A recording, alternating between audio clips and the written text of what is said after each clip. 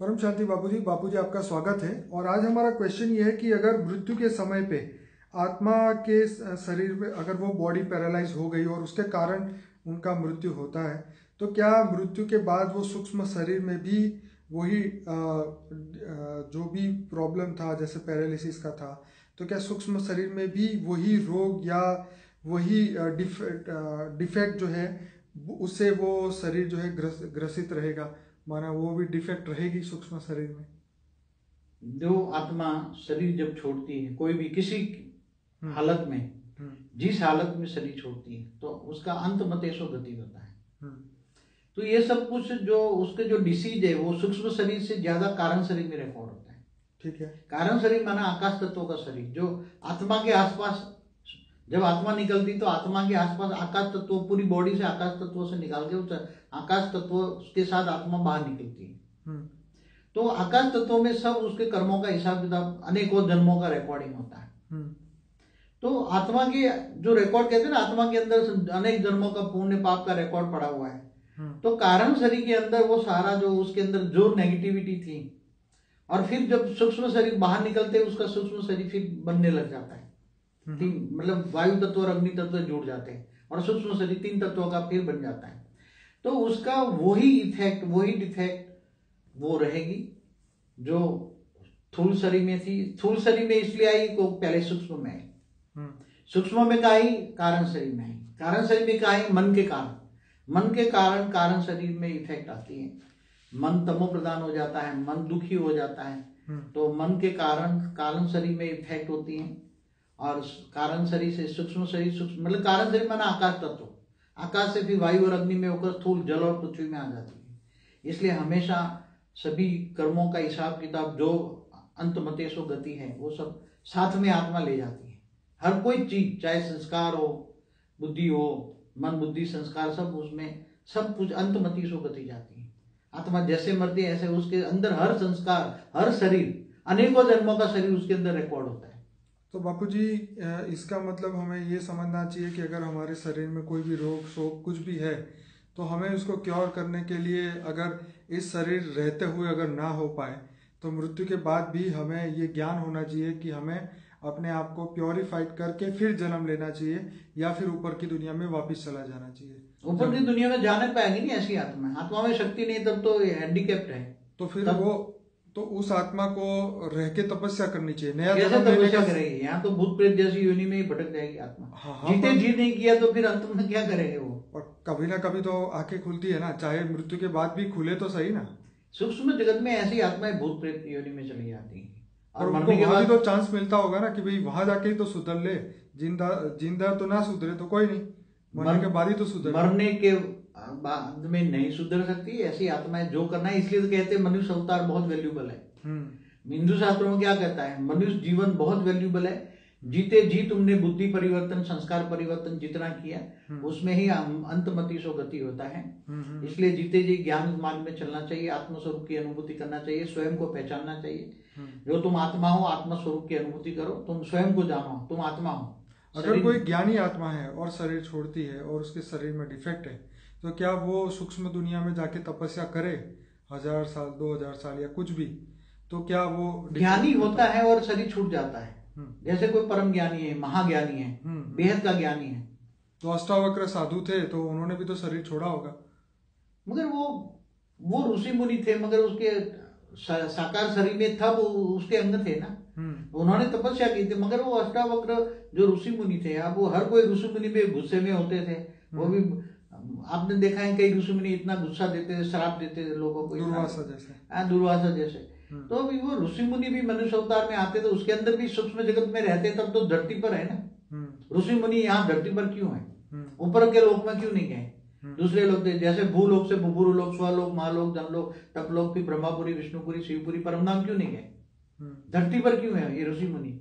उसके अंदर भी कोई ना कोई इच्छाएं हैं। या तो जन कल्याण के लिए आए होंगे, वो जन कल्याण के लिए आते हैं, मगर जन कल्याण करते करते वो भी फंस जाती हैं आत्माएं। अगर वो जन कल्याण करने वाली आत्माएं हो तो अष्टावक्र कैसे होगा? उसके अंग टेढ़े कैसे होंगे? उसके आत्मा में पावर होगी तो आत्मा में कारण शरीर, सूक्ष्म शरीर में पावर होगी, तो अंग टेढ़े नहीं हो सकते। किसी का अंग टेढ़ा है तो समझ लो कि आत्मा में कोई डेफिसिट है, आत्मा में डेफिसिट है। कोई विकर्म है, कोई पाप है, तब तो आत्मा में, जो आत्मा में है वही शरीर आएगा ना। बिल्कुल, आत्मा में है वही कर्मों के कारण कारण शरीर में आएगा, कारण शरीर सूक्ष्म और स्थूल में आएगा। इसलिए आत्मस्वरूप बनो और ऑलमाइटी अथॉरिटी को भी, ऑलमाइटी अथॉरिटी को याद करो। वो भी रामकृष्ण ऑलमाइटी अथॉरिटी के अवतार, साकार अवतार को निराकार में याद करो। ऊंचते ऊंच परम धाम में, वो तुम्हारा ग्रेट ग्रेट ग्रैंड फादर है। और grand father, great great grand father को जैसे याद करते हो और उससे रिलेशन जोड़ो और उससे निराकार स्वरूप को पावर लो। वो पावर हाउस है, उससे कनेक्शन माना योग लगाओ और उससे पावर आएगा, आत्मा में पावर आएगा। तो आत्मा में जो तमो प्रधान बनी है वो आत्मा में पावर आएगा, तो कारण शरीर चार्ज हो जाएगा, सूक्ष्म शरीर चार्ज होगा, तो स्थूल शरीर ठीक हो जाएगा, एकदम ठीक हो जाएगा। और साथ में परम शांति के वाइब्रेशन फैलाओ, परम शांति सोचो, बोलो परम शांति के वाइब्रेशन घर में फैलेंगे तो सब कुछ ठीक हो जाएगा, इसमें विनाश हो जाएगा, पाप विनाश हो जाएगा। इसमें कोई ज्योतिष या तांत्रिक इसका कुछ भी नहीं कर सकते। ज्योतिष तांत्रिक तो बेकार है, मंत्र तंत्र सब फैल हो गया सब। मैंने कई वीडियो बोल चुका है। जिन देवी देवताओं के मंत्र तंत्र, तो वो देवी देवता सब मनुष्य बन गए। मैं कहता हूँ सारा जो देवी देवता जो था सब मनुष्य बन चुके हैं। अब क्या उसका मंत्र तंत्र करोगे, क्या पावर होगी तो आएगी ना। सब कुछ फैल हो चुका है आजकल। केवल एक ही है, अपने आप को जानो, ज्ञान मार्ग में चलो। भक्ति माना घोर अंधेरा और ज्ञान माना प्रकाश। आत्मस्वरूप को मानो। शिव महाशिव महाशिव सब कैसे बना, मतलब ब्रह्मांड, महाब्रह्मांड, गैलेक्सी, यूनिवर्स, मल्टीवर्स, ब्रह्मांड का आदि मध्य अंत का, हाँ, मल्टीवर्स कैसे बना, और बेहद की कला का ब्रह्मांड, बेहद का विश्व कैसे बना, बेहद की विश्व कितना है, वो सब जानो। बेहद का ज्ञान रखो, बेहद के ज्ञान सागर में गोते खाओ, विचार सागर मंथन करो, बुद्धि खोलो। तो मैं सभी श्रोताओं को कहूंगा कि हमारा अनस्पोकन ट्रूथ बाय बापूजी का एक प्लेलिस्ट है जिसमें 120 से ज़्यादा वीडियोस हैं, तो वो जरूर से देखिए, आपके हर प्रश्न के जवाब मिलेंगे। हमारा गोस्ट वर्ल्ड एक्सपोज करके वीडियो है जो आत्मा का रिलेटेड है, लाइफ आफ्टर डेथ वाला वीडियो है, सूक्ष्म जगत, कारण जगत, बहुत कुछ है जो अभी आपको जानना बाकी है। तो जरूर से इन सभी वीडियो पे अपना वॉच रखें। साथ में मेडिटेशन का भी प्लेलिस्ट है। तो जिस प्रकार से हम बात कर रहे थे कि आत्मा परमात्मा से पावर कैसे ले, तो उसके लिए भी हमने हमारे मेडिटेशन के प्लेलिस्ट में हमने कुछ कमेंट्री रखी है, कुछ योग के लिए आपको हेल्प हो सके उसके लिए रखे हैं वीडियोस। तो आप जरूर से देखिए और इस वीडियो को लोगों तक जरूर पहुंचाइए। तो बापूजी आपका बहुत धन्यवाद। सभी लोगों को रिक्वेस्ट है इस वीडियो को लाइक, शेयर, कमेंट जरूर करें। परम शांति बापूजी। परम शांति। परम शांति। బేహద్ కే బేహద్ ఆల్మైటీ అథారిటీ యొక్క ప్రియమైన సంతానమునకు, బేహదాత్మిక పరివారమునకు, బాపూజీ దశరథభాయ్ పటేల్ తెలుగు ఛానల్కు స్వాగతం. ఈరోజు బాపూజీ మనందరి ముందు మృత్యు సమయంలో ఆత్మిక స్థితి ఎలా ఉంటుంది, ఒకవేళ రోగగ్రస్తమై పెరాలసిస్ తోటి లేకపోతే క్యాన్సర్, ఎయిడ్స్ రోగాలతోటి చనిపోతే వాళ్ళ ఆత్మీయ స్థితి, లేకపోతే మృత్యు తరువాత సూక్ష్మ శరీరం యొక్క ఎఫెక్ట్ ఎలా ఉంటుంది, దీని ప్రభావము అనే విషయం గురించి చెప్పుటకు మన ముందుకు వచ్చారు. చాలా మందికి ఈ యొక్క ప్రశ్న, ఆలోచన అనేది, డౌట్ అనేది ఉంటూ ఉంటుంది. దీని గురించే బాపూజీని అనేక రకాల ప్రశ్నలు వేస్తూ ఉంటారు. దానికి సమాధానం చెప్తూ, మృత్యు సమయంలో పెరాలసిస్ తోటి చనిపోయారనుకోండి, ఆ ఆత్మకు ఆ రోగం యొక్క ఫీలింగు సూక్ష్మ శరీరంలో తప్పకుండా ఉంటుంది. అది డిఫెక్ట్ అవుతుంది కాబట్టే సూక్ష్మ శరీరం పైన దాని యొక్క ఎఫెక్ట్ అనేది ఉంటూ ఉంటుంది. ఏ ఆత్మలైనా సరే మరి శరీరం వదిలేస్తే అంతిమతి సోగతి అంటే అంతిమ సమయంలో వారి యొక్క మానసిక స్థితి ఎలా ఉంటుందో అదే విధంగా గతి పడుతుంది అని మన ఆధ్యాత్మికంగా కర్మ సిద్ధాంతం అనుసారంగా మనకు తెలిసిన విషయమే. అయితే మరి రోగగ్రస్తమైనటువంటి ఆత్మ, దాని యొక్క ప్రభావం మనసులో ఉన్న కారణం వల్ల సూక్ష్మ శరీరం పైన, కారణ శరీరం పైన రికార్డింగ్ అయ్యే ఉంటుంది. ఈ రోగం యొక్క ప్రభావం ఫస్ట్ సూక్ష్మ శరీరంలో ఉండబట్టే అది స్థూల శరీరంలోకి వచ్చేసింది. అయితే అన్నిటికీ కూడా ఆధారము కారణ శరీరమే. కారణ శరీరము అంటే ఆకాశతత్వం యొక్క స్థితి. ఆకాశతత్వంలో ప్రతి ఒక్క సెల్ లోపల ఆస్ట్రల్ రికార్డ్స్ ఉన్నాయని ఎలా అంటూ ఉంటారు, మన ఆత్మకు ఆకాశతత్వంతో కూడినటువంటి బాడీ కారణ శరీరం. ఈ కారణ శరీరంలోనే ఆత్మల యొక్క కర్మలు, జన్మ జన్మాంతరాల ఖాతాలు ఇవన్నీ కూడా రికార్డింగ్ అయి ఉంటాయి. కాబట్టి ఇది వారి వెనకాల ప్రాక్టికల్గా వెళ్తూనే ఉంటాయి. ఆత్మ శరీరం వదిలేసిన తరువాత సూక్ష్మ శరీరం పైన పాపపుణ్య కర్మలు అన్నీ కూడా ఆకాశతత్వం యొక్క సెల్స్ అంశాలతో సహా వెళ్ళిపోతూ ఉంటుంది. అందుకనే వీరి యొక్క జన్మ, వీరి యొక్క స్థితి అనుసారంగానే అవి మరలా జన్మ తీసుకోవటమా లేకపోతే భూత ప్రేత ఆత్మలుగా భ్రమించటమా అనేది కూడా నిర్ణయించబడుతూ ఉంది. ఆకాశతత్వము అనగా వాయువు, అగ్ని తోటి ఆకాశతత్వం తోటి ఉన్నటువంటిది. కాబట్టి ఈ 3 తత్వాల బాడీ ప్రతి ఒక్క ఆత్మకి ఉంటుంది. తరువాత స్థూల శరీరము ఏర్పడిన తరువాత దీని యొక్క ప్రభావం దాని మీద పడుతూ ఉంటుంది. ఈ యొక్క కారణ శరీరంలోకి ముందు అన్ని ప్రవేశిస్తూ ఉంటాయి. కారణ శరీరము అంటే మనసు, మనోమయ శరీరం. మనసు నెగిటివ్గా అయితే సూక్ష్మ శరీరం కూడా నెగిటివ్ అవుతుంది. ఈ నెగిటివ్ ప్రభావము స్థూల శరీరం మీద కూడా పడుతూ ఉంటుంది. ఆకాశతత్వంలో వాయుతత్వం ఉంది, వాయుతత్వంలో అగ్నితత్వం యాడ్ అవుతూ ఉంటుంది. అప్పుడే 3 తత్వాల శరీరము అనేది ఉంటూ ఉంది, తయారైపోతూ ఉంటుంది. సూక్ష్మ శరీరము, స్థూల శరీరం. ఇక్కడ మనకు బాపూజీ చాలా సార్లు చెప్పారు, ఈ స్థూల శరీరాన్ని నడిపిస్తుంది సూక్ష్మ శరీరం, సూక్ష్మ శరీరాన్ని నడిపిస్తుంది కారణ శరీరం. కారణ శరీరం అంటేనే ఆత్మ. 3 తత్వాల దేహము అంటే జలము, భూమి లేకుండా ఉండేటువంటి స్థితి అన్నమాట. స్థూల శరీరం ఈ జలము, భూమి ఏర్పడిన తర్వాత పంచతత్వాల బాడీగా తయారైంది. ఆత్మ ఈ పంచతత్వాల బాడీని వదిలేసి మరి వెళ్ళిపోతూ ఉన్నప్పుడు దాని లోపల మన బుద్ధి సంస్కారాలను తీసుకొని వెళ్తుంది. చనిపోయేటువంటి ఆత్మలకు అనేక జన్మలు నుండి ఏవైతే కర్మల ఖాతాలు ఉన్నాయో అవి వదిలేయటానికి ఏమీ కుదరదు. అయితే మనసు దుఃఖీగా ఉన్న కారణం వల్ల ఆత్మ దుఃఖీగా ఉంటుంది. ఎందుకని? ఆత్మ ఇప్పుడు పూర్తిగా తమో ప్రధానంగా అయిపోయింది. కాబట్టి మరి జన్మకు కారణం సంస్కారాలు, ఖాతాలే. ఇవి వెంట ఉన్నప్పుడు ఆ విధంగానే జన్మ జరుగుతూ ఉంటుంది. చాలా మంది ఏదో రోగంతో, ఏదో బాధతోటి మరి సూసైడ్ చేసుకోవటము జరుగుతూ ఉంది. రోగాలతోటి శరీరం వదిలేయటం కూడా జరుగుతూ ఉంటుంది. అప్పుడు వారి యొక్క మరి భావము, ఎఫెక్షను ఎలా ఉంటుంది అనేది బాపూజీ ఇక్కడ స్పష్టం చేస్తూ ఉన్నారు.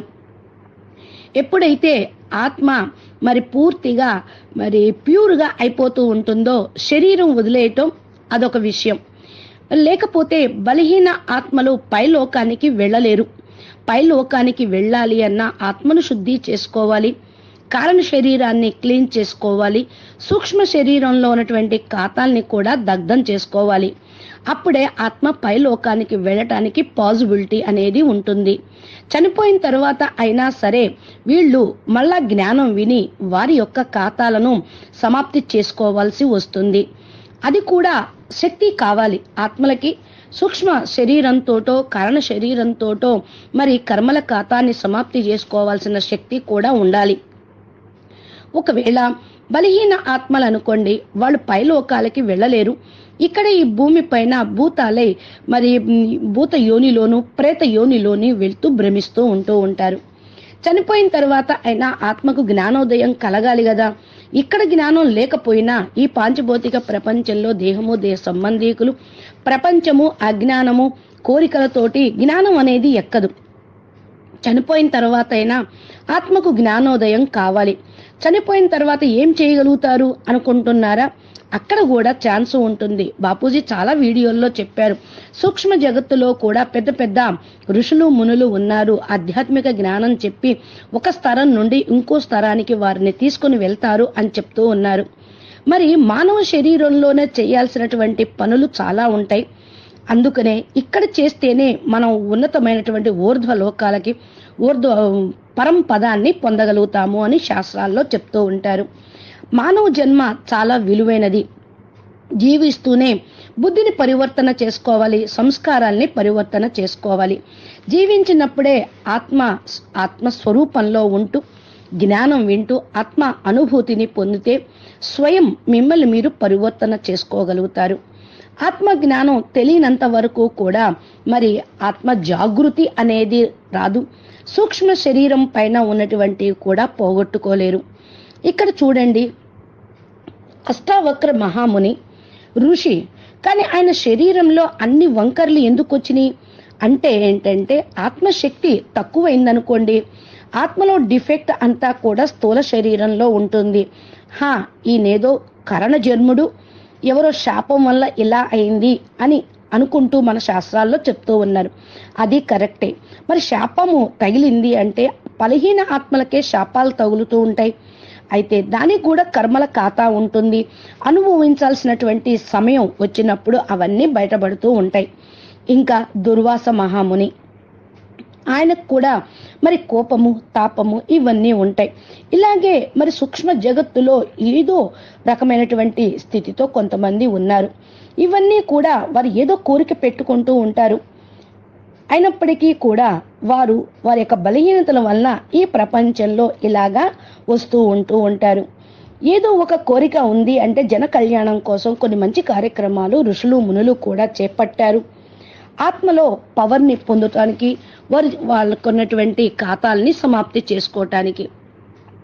ఆత్మలో డిఫెక్ట్ ఉండబట్టే అంగవైకల్యం వస్తుంది అని బాపూజీ చాలా గట్టిగా స్పష్టం చేస్తూ ఉన్నారు. ఆత్మ పవర్ఫుల్ గా ఉంటే, ఏ పాపము లేకుండా ఉంటే, సతు ప్రధానంగా ఉంటే మన జన్మలో కూడా వాళ్ళకి అంగవైకల్యం అనేది ఏమీ ఉండదు. కర్మల ఖాతాలంతా కూడా మరి సూక్ష్మ శరీరంలో, కారణ శరీరంలో ఉన్నాయనేగా చెప్పేది. ఇక్కడ ఆల్మైటీ అథారిటీని జ్ఞాపకం చేసి తెలుసుకోవాలి. మంచి కర్మ చేస్తే చనిపోయేటప్పుడు వచ్చేటువంటి దుష్పరిణామాలను కూడా మనం దాని నుండి కూడా రక్షించుకోగలుగుతాం. మంచి కర్మ చేస్తే ఊర్ధ్వగతికి వెళ్ళగలుగుతూ ఉంటారు. మృత్యువు అంటే మనసు, శరీరము కొంత మరి మురికిగా ఉన్నప్పుడు వాటిని పోగొట్టుకునే విధానం కూడా ఉంటుంది.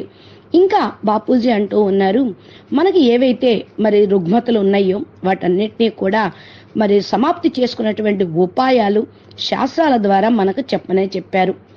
ఏదైతే కొంతమంది మరి చనిపోవటము అంటేనే వణికిపోతూ ఉంటారు, మృత్యు అంటేనే భయం వేస్తూ ఉంటుంది. ఎందుకని? వాళ్ళు చేసినటువంటి పాపాలన్నీ కూడా వాళ్ళ ఎదురుగా టీవీ స్క్రీన్లో కనపడినట్టుగా స్పష్టంగా కనపడుతూ ఉంటాయి.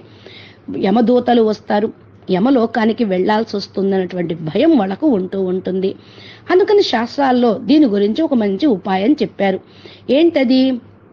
విష్ణు ప్రియమైన తులసిని దగ్గర పెట్టుకుంటే యమదూతలు దగ్గరికి రారు అని, గంగా జలం మీ దగ్గర ఉంచుకుంటే మరి వాళ్ళు రామదూతలు రారు అని, శ్రీమద్ భగవద్గీత పఠనం చేస్తూ పుస్తకం శవం దగ్గర ఉంచిన మరి యమదూతలు, భూత ప్రేతాలు రావు అని అంటూ ఉంటారు. ఇవన్నీ స్థూలమైన విషయము, ఆత్మ పవర్ని బట్టి. కానీ ఏది ఉన్నా కూడా కర్మ సిద్ధాంతమే పనిచేస్తూ ఉంటుంది. జ్ఞానజలం ఉండాలి. అసలైనటువంటి విష్ణు ప్రియ తులసి అంటే శ్రేష్టమైనటువంటి సంకల్పం, కళ్యాణం, మళ్ళీ శుభ భావన వ్యాపింప చేయటం అన్నమాట. శ్రీమద్ భగవద్గీత పుస్తకం అయితే ఉంటుంది, కానీ ఆ దానిలో చెప్పింది ఎవరు? జ్ఞానం యొక్క సారం ఏంటి, జీవితంలో ఎంతవరకు ధారణ చేశారు అనే విషయం పైన ఆధారపడే ఆ యమదూతలు వీళ్లకు దూరంగా ఉంటారు. ఇది హద్దులో ఉంటుంది. కొంత బేహద్దుగా సూక్ష్మంగా ఆలోచిస్తే జ్ఞానపరంగా ఈ విధంగా ఉంటుంది. ఆత్మ దుఃఖం నుండి విముక్తి పొందాలి అని అంటే దానికి జ్ఞానమే ఆధారం. ఆత్మ సూక్ష్మ శరీరంలో ఈ సంస్కార స్వభావాలు అన్నిటినీ తీసుకొని వెళ్తూ ఉంటుంది. కాబట్టి అంతిమతి సోగతి, ఈ యొక్క యుక్తి నుండి మనం బయటపడాలి, ఆత్మ యొక్క జ్ఞానం నుండి బయటపడాలి. ధర్మ గ్రంథాలు చదివినా కూడా వాళ్ళ సూక్ష్మ శరీరం మరి ఆత్మ నరకలోకానికి వెళ్ళదు అని అంటూ ఉంటారు. అయితే ప్రతి ఒక్కరి మనిషి యొక్క జీవితంలో వేరువేరుగా ఇవన్నీ ఉంటాయి. కర్మతోటి లభించే సంస్కారాలు కూడా వేరువేరుగా ఉంటాయి.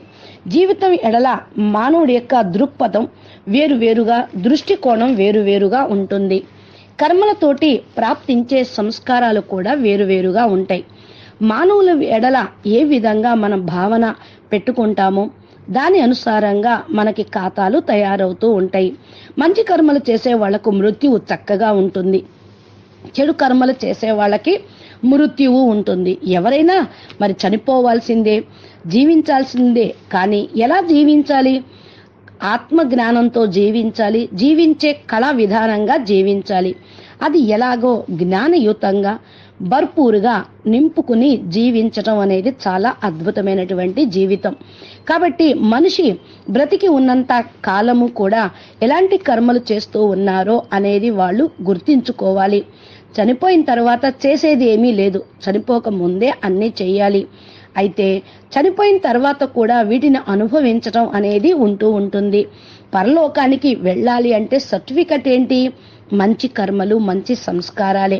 వీటిని మనం ఇప్పుడే చక్కగా పరివర్తన చేసుకొని వాటిని ధారణ చేస్తూ ఉంటే ఏ ప్రదేశం నుండి మనం ఎక్కడికి వెళ్ళాలో మనమే నిర్ణయించుకుంటూ ఉంటాం. చూడండి, మృత్యు తర్వాత ఆత్మకు భోజన రూపంలో ఏం లభిస్తుంది? పంచతత్వాల శరీరానికి పంచతత్వాలు విలీనమైపోతూ ఉంటాయి. ఆత్మకు లభించేది ఏంటి? పరంపదం. ఆత్మకు లభించేది జ్ఞానము, శక్తి. ఇప్పుడు మనం మరి ఆత్మ పంచతత్వాలు ఎలాగ విలీనమైపోతాయి అనే విషయాన్ని మనం ఇక్కడ కొద్దిగా తెలుసుకుందాము. అగ్ని పురాణం అనుసారంగా శరీరంలో వాతం పెరిగిపోతుందనుకోండి, పిత్తం పెరిగిపోయిందనుకోండి, సంపూర్ణ దోషాలను ఆవృతం చేసుకోవటానికి మనకు ఆయుర్వేదం ఉన్నది.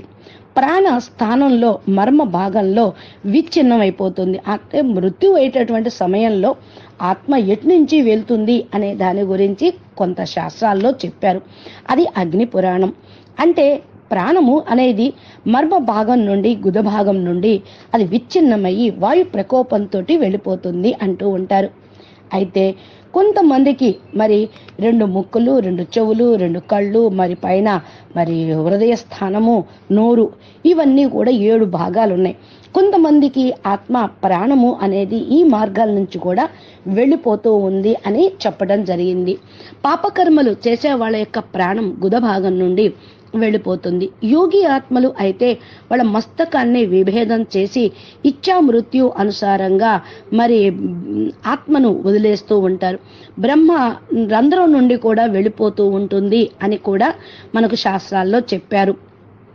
అయితే ఇవి ఎలాగా ఏ లోకానికి వెళ్ళిపోతారు అనేది వాళ్ళ పురుషార్థం అనుసారంగా ఉంటుంది. నాభి స్థానాన్ని విచలితం చేస్తుంది ఆ సమయంలో. అష్టాంగ స్థానం కూడా విచలితం అవుతూ ఉంటుంది. దాన్ని దాటుకొని కొంతమంది ఆత్మలు నోటి ద్వారా ప్రాణాన్ని వదిలేస్తూ ఉంటారు. ఇది సూక్ష్మ శరీర యానం కూడా ఈ విధంగా చేస్తూ ఉంటుంది. అనన్యమైన యాత్ర చేసి వేరే వేరే యోనిలోకి ప్రవేశించే సమయంలో సిద్ధ పురుషులు, యోగులు, దేవతలు కూడా దివ్య దృష్టితోటి వారి యొక్క మృత్యువును ఆత్మ ఎలా వదిలేస్తుంది అనే దాన్ని కూడా చూస్తూ ఉంటారు. దీన్ని అంతవాక శరీరాన్ని ధారణ చేసి వెళ్ళటము అని చెప్తూ ఉంటారు. అగ్ని, వాయువు, ఆకాశం అనే 3 తత్వాల్లోకి ఈ పంచతత్వాల శరీరం పరివర్తన అవుతూ ఉంటుంది. భూమి క్రింద నుండి ఏ విధంగా 7 లోకాలు ఉన్నాయి, భూమి కింద అంటారు, పైన 7 లోకాలు ఉన్నాయి. పాపి ఆత్మల యొక్క ప్రాణం మరి మర్మస్థానం, గుదస్థానం నుండి వెళ్ళిపోయినప్పుడు వారు అదో లోకాలకే వెళ్తూ ఉంటారు. ఎవరైతే బ్రహ్మరంధ్రం ద్వారా జ్ఞాని, యోగి, తపస్వీలు వాళ్ళ యొక్క ఆత్మను, ప్రాణాన్ని వదిలేస్తూ ఉంటారు, వాళ్ళు ఊర్ధ్వ లోకాలకి వెళ్తూ ఉంటారు. అంటే ఏంటి? వారు చేసుకున్నటువంటి పుణ్య పాప కర్మలను బట్టి వాళ్ళ ఉన్నత లోకాలకు వెళ్తారా, అదో లోకాలకు వెళ్తారా అనేది నిర్ణయించబడుతూ ఉంటుంది. చనిపోయిన తర్వాత ఏమవుతారు అనే ప్రశ్న అందరికీ సామాన్యంగా వచ్చేది. మన శరీరంకు మంచి పౌష్టిక ఆహారం పెడితే ఆరోగ్యవంతంగా ఉంటుందో, అదే విధంగా మన ఆలోచన పాజిటివ్గా మరి సకారాత్మకంగా జ్ఞానయుతంగా ఉంటూ ఉంటుందో అప్పుడు మనం ఆత్మ ఆరోగ్యంగా ఉన్నప్పుడు దాన్ని శరీరం నుండి డిటాచ్ చేయటం అనేది తేలికవుతుంది. దీని గురించి చాలా మంది చనిపోయినప్పుడు ఎలా వాళ్ళు ఫీల్ అవుతున్నారు అనేది అనుభవం కూడా చేసుకున్నారు. ఎలాగా అంటే కొంతమంది కొన్ని సమయాల్లో చనిపోయినట్లుండి మళ్ళీ కొద్ది సమయం తర్వాత లేచి వస్తూ ఉంటారు. ఆ ఆత్మలు అడిగితే చాలా మంది చాలా రకాలుగా ఇలా చనిపోయాం, ఇలా వెళ్ళాము, అలా కనపడింది అని చెప్తూ ఉంటారు. చనిపోయి లేచినటువంటి వాళ్ళు ఏదో ప్రపంచంలోకి వెళ్ళాము అని అంటూ ఉంటారు. ఇవన్నీ కూడా నియర్ డెత్ ఎక్స్పీరియన్స్ అని చెప్పవచ్చు. ఇండియాలో కుగ్రామాలలో ఈ యొక్క అనుభవాలు కామన్ గా ఉంటూ ఉంటాయి. మరి ప్రపంచ జనాభా 900 కోట్లలో ఇలాంటి అనుభవాలు ఎక్కడో అక్కడ జరుగుతూ ఉంటాయి. వేరు వేరు వ్యక్తులు వేరు వేరు అనుభవాలను కూడా వెల్లడి చేశారు. వీళ్ళు వేరే ప్రపంచంలోకి, వేరే ఆయాం డైమెన్షన్లోకి వెళ్ళి వాపసు వాళ్ళ శరీరంలోకి ప్రవేశించారు అని అంటారు. ఇది కూడా సూక్ష్మ శరీరం యొక్క యానమే. ప్రపంచమునకు అతీతమైనటువంటి స్థానం ఏదో ఉంది అని వాళ్ళు అనుభవం చేసుకోవటం. ఒకరు అయితే ఆపరేషన్ చేస్తూ ఉండగా అది ఫెయిల్ అయిపోయి కొద్ది సమయంలో ఆయన చనిపోయారు అని డాక్టర్స్ మరి నిర్ధారణ చేశారు. అయితే కొన్ని గంటల తర్వాత మళ్ళా వారి గుండె, వారి యొక్క అవయవాలు యాక్టివేషన్ అవటం అనేది జరిగింది. మరలా వారిని డాక్టర్స్ బ్రతికించడానికి ప్రయత్నం చేశారు. బతికి మరి బయటకు వచ్చారు. మరి ఆ కొద్ది గంటలు ఆయన యొక్క సూక్ష్మ శరీరం ఎటు వెళ్ళినట్లు అంటే ఆయన చెప్తున్నాడు, నేను ఎగురుకుంటూ వెళ్ళాను, తన శరీరాన్ని మరి నుండి బయటికి వచ్చి నేను ఈ యొక్క నా శరీరాన్ని, ఈ శవాన్ని, ఈ యొక్క బాడీ, ఫిజికల్ బాడీని చూసుకున్నాను, హాస్పిటల్ని చూశాను, లేకపోతే మరి బయట ప్రపంచాన్ని అన్నీ కూడా నేను చూశాను అని అన్నారు. అంటే ఏంటి, ఆ కొద్ది సమయంలో వారు శరీరం నుండి డిటాచ్ అయి సూక్ష్మ శరీర యానం అనేది చేశారు. అక్కడ ఏదో కొద్ది శబ్దాలు కనపడ్డాయి, దృశ్యాలు కనపడ్డాయి అని కూడా అనటం జరుగుతుంది. అయితే ఒక అతన్ని అంబులెన్స్లోకి తీసుకొని వెళ్తూ ఉన్నారు, చనిపోయి డేంజర్గా ఉందని. అప్పుడు చనిపోవటం జరిగింది. మన తర్వాత బాడీలోకి ఆత్మ వచ్చింది. అప్పుడు అడిగారనమాట ఆయన్ని, నువ్వేం చూసావని. అంబులెన్స్లో జరిగిన విషయాలు, ఆయనకి ఇచ్చినటువంటి ట్రీట్మెంటు, డాక్టర్ చెప్పింది, ఏ వేలో ఆ అంబులెన్స్ వచ్చింది, అవన్నీ కూడా తను చూశాను అని చెప్పాడు. అంటే ఏంటి, ఇవన్నీ కూడా కొంతమంది అనుభవాలు. అనుకోండి, డార్క్నెస్ అనేది ఉన్నదా లేదా, స్పేస్ నథింగ్నెస్ అని కూడా కొంతమంది అంటూ ఉంటారు. ఇక్కడ శూన్యంలో ఏమీ లేదు, ఏమీ లేదు అని అనుకుంటూ ఉంటారు. అయితే ఒక టైంన ఒక ఫిజికల్గా మరి ఏ విధంగా వాళ్ళు ఫీల్ అయ్యారు అనేది కూడా వాళ్ళ అనుభవంలో చెప్పారు. అంటే ఏంటి, చనిపోయిన తర్వాత శరీరము సూక్ష్మ శరీరంలోకి మారి వాళ్ళు చూడటం అనేది జరుగుతూ ఉంటుంది. అయితే మన పంచతత్వాల దేహం మట్టిలో కలిసిపోతుంది పంచతత్వాల్లో అని అంటూ ఉంటారు. దీన్ని మరి ఏ విధంగా మరి కాన్షియస్ ఉంటుంది వాళ్ళకి అనే దాని గురించి, ఆత్మ శరీరం నుండి మరి ఆత్మ వెళ్ళిపోతుంది. దాని యొక్క ఫీలింగ్స్ ఏదైతే ఉంటుందో సబ్ కాన్షియస్ అనేది చనిపోదు, శరీరం చనిపోతుంది. ఇది ఫ్యాక్ట్ అన్నమాట, నిజం. వేరే జన్మలోకి వెళ్ళటానికి కూడా ఈ కాన్షియస్సే ఆధారం అవుతూ ఉంటుంది. మృత్యువుకు దగ్గర పడే కొద్దీ కొన్ని గుర్తులు మనకు కనపడుతూ ఉంటాయని యాస్ట్రాలజీ వాళ్ళు కూడా మరి కొన్ని టిప్స్ చెప్తూ ఉంటారు. నూనెలో కానీ నీళ్లల్లో కానీ తమ ముఖం కనపడకుండా నీడలాగా ఛాయలాగా కనపడుతుంది అంటే మానవుడు చనిపోవటానికి రెడీగా ఉన్నాడు. ఒక్కోసారి కళ్ళు కనిపించకుండా ఉంటాయి, కర్మేంద్రియాలన్నీ కూడా సడలిపోయినట్టు, చెవులు వినిపించకుండా ఉంటాయి. వాళ్ళు దగ్గరగా కూర్చున్న వాళ్ళని కూడా వాళ్ళు గుర్తించలేరు, వాళ్ళ మాటలు వినలేరు. అంటే ఏంటి, మానవులు మరి చిన్నప్పటి నుంచి వాళ్ళు చేసినటువంటి కర్మలు కూడా వాళ్ళకి కనపడుతూ ఉంటాయి, హిస్టరీ అని ఈ విధంగా గరుడ పురాణంలో కూడా చెప్పడం జరిగింది. మరి చనిపోయేటప్పుడు యమదూతలు కనిపిస్తారని కొంతమంది అంటూ ఉంటారు. అకస్మాత్తుగా అకాల మృత్యువు చెందినటువంటి వాళ్ళకు ఇవేమీ ఉండవు. అంటే వాళ్ళు వెంటనే ఆత్మ వాళ్ళ శరీరం నుండి బయటకు వచ్చేస్తుంది. ఎవరు ఎంతగా మరి మాట్లాడాలనుకున్నా మృత్యు దగ్గరకు వచ్చినటువంటి వాళ్ళకు గొంతు ఎవరో నులిపేస్తున్నట్టు అనిపిస్తూ ఉంటుందని కొంతమంది చెప్పడం కూడా జరిగింది. మనసారా మాట్లాడాలనుకున్నా, చూడాలనుకున్నా చూడలేరు, మాట్లాడలేరు. ఏ విధంగా మరి పక్షి కానీ జంతువు కానీ ఇవన్నీ కూడా ఎప్పుడైతే పుట్టుక అనేది ప్రారంభమైందో అంతం అనేది కావాల్సిందే. జంతువులు, మానవులు, గ్రహ నక్షత్రాలు అనేవి కూడా పుట్టుక ఉంటుంది, వాడు మరణించటం అని కూడా ఉంటుంది. అందుకని ఇవన్నీ కూడా ప్రకృతి సహజ స్వభావాలే. మరి అయితే ఇంతకు మృత్యువు తర్వాత జరిగేదేమిటి? మృత్యు అనేది ఒక ఘటన కాదు, ఇది ఒక ప్రక్రియ. కాబట్టి ఇది ఎలాగో సైంటిఫిక్ వాళ్ళు ఎందుకు చనిపోతూ ఉంది, ఆత్మ ఏమవుతుంది, శరీరం ఏమవుతుంది, వారి లోపల జరిగేటువంటి రసాయనిక క్రియ పద్ధతులు దాని అనుసారంగా వాళ్ళు నిర్ధారణ చేస్తూ ఉన్నారు. ఇది ఒక ప్రక్రియ అనేది ఎలా జరుగుతుంది అంటే, మన మెదడుకు ఆక్సిజన్ సరిగ్గా అందని కారణం వల్ల గుండె కొట్టుకోవటం, ఎక్కువ తక్కువ అవటం అనేది జరుగుతుంది. మైండ్ లోపలే మరి రెడ్ డేంజర్ అనేది ఒకటి బ్రెయిన్ స్టామ్ ఏదైతే ఉందో అది కనపడతా ఉంటుంది డాక్టర్స్కి. సైంటిఫిక్ కారణం కూడా దీనికి చెప్తూ ఉన్నారు. శరీరంలో జరగాల్సిన ప్రక్రియలు హార్మోన్స్లు ఉత్పత్తి చేయటం అనేది కూడా ఆగిపోతుంది. అప్పుడే వాళ్ళు చనిపోయారు అని అంటూ ఉంటారు. వాళ్ళు చనిపోయిన తర్వాత వారి లోపల ఉన్నటువంటి ఊర్జా శక్తిని ఆ యొక్క శరీర అవయవాలు ఉపయోగించుకుంటూ ఉంటాయి. అలా టెంపరేచరు పడిపోతూ ఉంటుంది. రక్తం కూడా మరి ఏదైతే కాళ్ళ భాగం నుండి వచ్చేది ప్రసారం సరిగ్గా లేని కారణం వల్ల గడ్డగట్టిపోతుంది, చల్లగా అయిపోతూ ఉంటారు అని కూడా మనకు చెప్తూ ఉంటారు. ఏదైతే మరి డీకాంపోజిషన్ జరుగుతుంది అంటే ఆక్సిజన్ అందని కారణం వల్ల మరి కోశ ఏదైతే అవయవాలు కోశాల లోపలికి కార్బన్ డైఆక్సైడ్ పెరిగిపోతూ ఉంటుంది. అన్నమయ కోశం, శ్వాసమయ కోశాలు చాలా ఉన్నాయిగా మన శరీరంలో.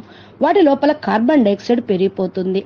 ఈ యొక్క అవయవాల్లోని సెల్స్ చనిపోవటము, బలహీనపడటం జరుగుతూ ఉంది.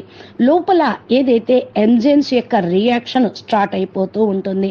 అన్నీ మారిపోతూ ఉంటాయి. శరీరం యొక్క రంగు కూడా మరి మారిపోవటం అనేది ప్రారంభమవుతుంది. ఏదైతే ఇప్పటి వరకు బ్యాక్టీరియాలు, ఎంజైమ్స్ మన ఆహారాన్ని జీర్ణం అవ్వటానికి ఉపయోగపడుతూ ఉండేవో అవన్నీ ఆగిపోవటం వల్ల ఈ బ్యాక్టీరియా, ఎంజైమ్స్ ఆ అవయవాలనే తినటం ప్రారంభమవుతూ ఉంటుంది. అందుకనే చెప్తారు, శరీరం వదిలేసిన తర్వాత 8 గంటల తర్వాత కాల్షియం ఏదైతే మరి ఉన్నదో కండరాలకు చేర్చేది, ఆ కండరాలను మరి కాంపోజిషన్ ఖరాబ్ అయిపోయిన కారణం వల్ల, ప్రసరణ కార్యక్రమం ఆగిపోయిన కారణం వల్ల, కార్బన్ డైఆక్సైడ్ విసర్జన జరగటం ఆగిపోయిన కారణం వల్ల లోపల అన్నీ కూడా మరి ఏదైతే ఉన్నాయో అన్నీ కూడా ఖరాబ్ అయిపోతూ ఉంటాయి. యాక్షన్ ప్రారంభం అవుతుంది, రియాక్షన్ ప్రారంభం అవుతుంది. కాబట్టి ఈ విధంగా అనేక రకాల గ్యాసెస్ ఉత్పన్నం అవుతూ ఉంటాయి ఆ సమయంలో. అందుకునే దుర్వాసన అనేది మరి శవం దగ్గర నుంచి రావటం అనేది జరుగుతూ ఉంటుంది. కాబట్టి ఏదైతే ప్యాంక్రియాస్ లోపల కణాలు ఆహారాన్ని జీర్ణం చేస్తూ ఉంటాయో దానిలో ఎంజైమ్స్ రాని కారణం వల్ల అవే తినేస్తూ ఉంటుంది. దీనివల్ల మరి అనేక రకాలుగా గ్యాసెస్ వస్తున్నాయి అని చెప్తూ ఉన్నారు. ఈ వాసనలకు పురుగులు ఆకర్షితం అవుతూ ఉంటాయి.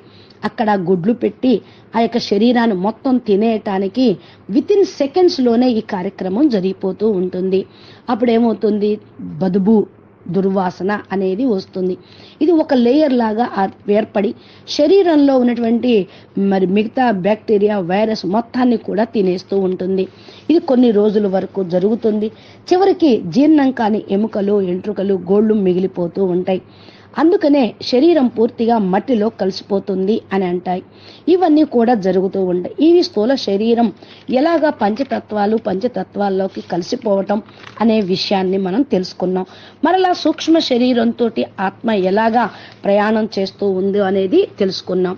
ఇక్కడ బాపూజీ చెప్పేది మరి మంచి కర్మలు చేయటంతో ఊర్ధ్వలోకాల స్థానం లభిస్తుంది. కాబట్టి మీరు సూక్ష్మ శరీరంతో ఉన్నతోన్నతమైన మార్గాన్ని చేరాలి అనుకుంటే ఆల్మైటీ అథారిటీని తెలుసుకోండి. ఆయన్ని మీరు ఆత్మగా అనుకుంటూ పరబ్రహ్మ పరమేశ్వరుని జ్ఞాపకం చేస్తే అక్కడ మూల స్థానం నుండి బేహద్కే బేహద్ పరంధామం నుండి మీకు పవర్ వస్తుంది. మీ బాడీని ఈ విధంగా కాకుండా పంచతత్వాలను పరమతత్వంలోకి పరివర్తన చేసుకోగలుగుతూ ఉంటారు. ఇప్పటి వరకు చెప్పింది సామాన్య మానవులు శరీరాన్ని వదిలేస్తే జరిగే ఈ భూమి మీద ప్రక్రియ. కానీ ఆల్మైటీ అథారిటీ భూమి మీదకి వచ్చి పంచతత్వాన్ని పరమతత్వంలోకి పరివర్తన చేయాలి అని సంకల్పం చేసుకొని వచ్చారు. ఈ యొక్క విధి విధానాన్ని బాపూజీ దశరథ్ భాయ్ పటేల్ తెలుగు ఛానల్ ద్వారా, విశ్వ పరివర్తక ఈశ్వరీయ విద్యాలయం ద్వారానే మీకు అందుతూ ఉంటుంది. మరి స్థూల తత్వాల నుండి పరమతత్వాలకి ఎలా డైవర్ట్ అవ్వాలి, ఎలా పరివర్తన చేసుకోవాలి, దీన్ని జలము భూమిని మెల్ట్ చేసుకొని పంచతత్వాలు మెల్ట్ చేసుకొని మనం పరం ప్రకాశం యొక్క శరీరంలోకి ఎలా వెళ్ళాలి అనేటువంటి విషయం బాపూజీ ఒక వీడియోల ద్వారా చక్కగా చెప్పారు. ఆయన తోటి మీరు గ్రేట్ గ్రాండ్ ఫాదర్గా అనుకొని గ్రేట్ గ్రాండ్ చిల్డ్రన్గా భావించి కనెక్షన్ పెట్టుకుంటే పవర్ వస్తుంది. ఆ పవర్ తోటే సూక్ష్మ శరీరం, కారణ శరీరంలో శక్తి వస్తుంది. దానితోటి మీ యొక్క ఆత్మ సతోప్రధానం అవుతుంది. మీ బాడీని కూడా పరివర్తన అనేది చేసుకోగలుగుతారు. దీని గురించి బాపూజీ చెప్పేటువంటి వీడియోలు అన్నిటినీ కూడా మీరు చూడండి, చక్కటి జ్ఞానాన్ని అర్థం చేసుకోండి, మీరు ముందుకు వెళ్ళండి. విశ్వ పరివర్తనలో స్వపరివర్తన ఎలా జరుగుతుంది, స్వపరివర్తనతోటి విశ్వ పరివర్తన ఎలా జరుగుతుంది అనే విషయం పరం మహాశాంతి వైబ్రేషన్ల ద్వారా మీరు అర్థం చేసుకోగలుగుతూ ఉంటారు. అచ్చా, పరం శాంతి, నమస్తే. మీకు ఈ వీడియో నచ్చినట్లయితే లైక్ చేయండి. మీరందరూ కూడా పరమతత్వాల కాంతి శరీరంలోకి మారాలి అనుకుంటే మీ లక్ష్యంతో ముందుకు వెళ్ళండి. బాపూజీ చెప్పేటువంటి జ్ఞానాన్ని అందరికీ పంచడానికి ఈ వీడియోని షేర్ చేయండి. మా యొక్క ఛానల్ని ఇంతవరకు సబ్స్క్రైబ్ చేయకపోతే సబ్స్క్రైబ్ చేయండి. అచ్చా, పరం శాంతి, నమస్తే.